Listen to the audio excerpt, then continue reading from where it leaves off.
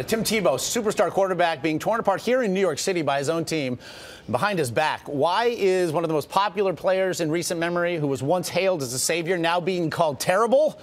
We'll take a look. And Tebow keeping on the run.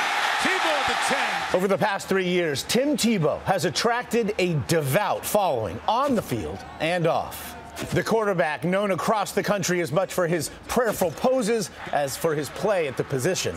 But this morning, Tebow appears more tarnished by the day. Though he's hardly played this year, more than a dozen of his teammates on the New York Jets ripped him anonymously this week, telling the Daily News that the second-string quarterback is, quote, terrible, even saying, quote, we don't look at him as a quarterback, end quote. It can be a little frustrating or saddening, but at the same time, you're always motivating to go out there and keep working. It is a seemingly stunning fall from grace for the Heisman Trophy winner, acquired by the Jets after a string of miraculous come-from-behind wins a year ago with the Denver Broncos.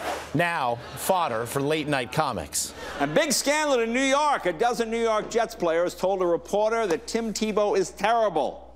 They said he is a terrible quarterback. And believe me, if anybody knows terrible, it's the Jets. These guys know what they are talking about. Now we're depending on miracles? One Jet told the paper, you can't play that way.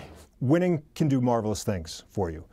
Losing tends to do the opposite. Have I ever seen anything like this?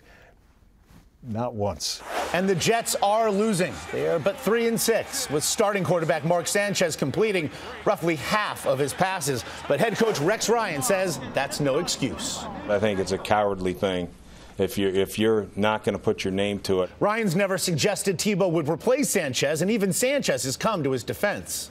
If anybody knows what he feels like, it's me. And he's mentally tough enough to handle that. Still, the man once lampooned for his direct line to heaven. I knew it. Whoa, Tim, easy. Is finding no love here on terra firma.